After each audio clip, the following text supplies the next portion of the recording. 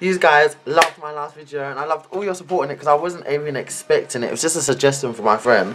So like, the fact that you guys can relate to it and really enjoyed it, it's very like amazing to me. So thank you guys like so much, honestly. So based off that, I thought I should do like a video about being employed, looking for employment and dealing with the stress of being unemployed. Because first of all, looking for a job is not easy at all. Like, it's so stressful and it's so hard, and it really gets a lot of people down, to be honest. I had a really close friend, oh my god, that's very close. I won't say what type of friend because you guys would figure it out, but she just wasn't a happy bunny at one period in life when she didn't have a job. She watched these videos, she's gonna laugh. And every single time she just kept on going on about how she's unemployed, and oh, it was so annoying, and it really made her depressed, to be honest. And it's not nice seeing that, because it can do that. And like, when you're applying and applying and applying and you're not even getting responses, I feel like at least jobs should have the courtesy of at least telling you when you didn't get the job, because a lot of them don't. And I was really shocked, right, because my best friend works for Zara, and actually I've never really had to see anyone's CVs, but she said a lot of the time that when people hand in their CVs, a lot of the time they would throw them in the bin. And I was like, oh, didn't know that. I heard it happens, but I didn't know it actually happens. So like, you just need to be aware. And another thing I don't really agree with, to be honest, is sites that you enter your CV through and apply multiple times. It's never ever worked for me, or worked for like a few people that I know, to be honest. I feel like it's better just to contact jobs directly.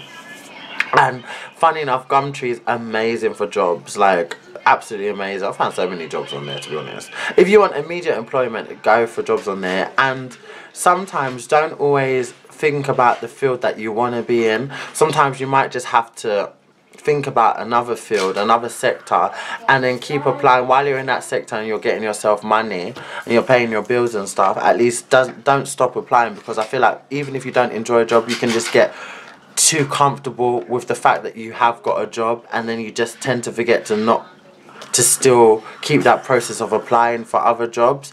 Like, it's so easy to get comfortable in employment and just to stop applying.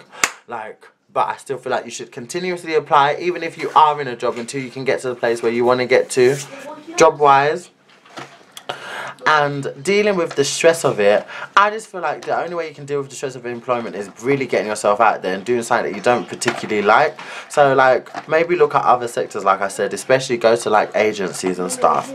And agencies is probably the fastest way to get into any sort of employment, but you can't be so picky about jobs. Like, if you want a job and you're looking for a job, then you have to literally be willing to do anything. And I'm not trying to say that you should be, maybe you should be a bin cleaner, maybe you should be a cleaner, or maybe you should work in a warehouse, or maybe you should work in hospitality, or maybe you should be a waiter or a waitress. It might not be something that you want to do.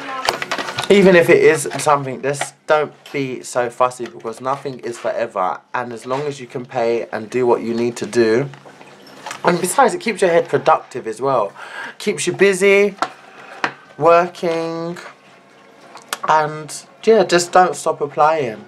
Nothing's forever, so even if you are applying, maybe you need to change up your tactic, change up what you're applying for and how you're applying, and where you're applying as well. Yeah, like, look at yourself as an employer. Like, do you think you're employed? Do you think your CV is employable? You know, just think of stuff like that. Me, I feel like people always articulate their CV so well, and I'm like, to be honest, I feel like it's better to put, I think less is more. It's minimal stuff on your CV, and to like approach it like you're a person they're talking to.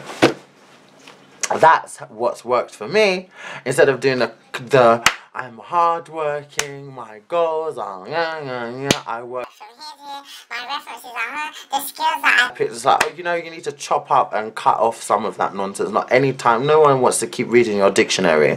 You know, less is more, short and sweet, and leaving you to want more, so you have to take some information out. And if they, and certain stuff, you can be like, with me, I don't put my references. If you want to know more, then if you invite me for an interview, I'll be happy to provide my references. I need to be providing people's contact details every single way, so you can just put my stuff in the bin. Nah, because I'm not wasting time writing a long CV if you're not even going to read it. That's why I said less is more. Saves time for you, saves time for the employer reading. To us. So yeah, that was a quick video about that. And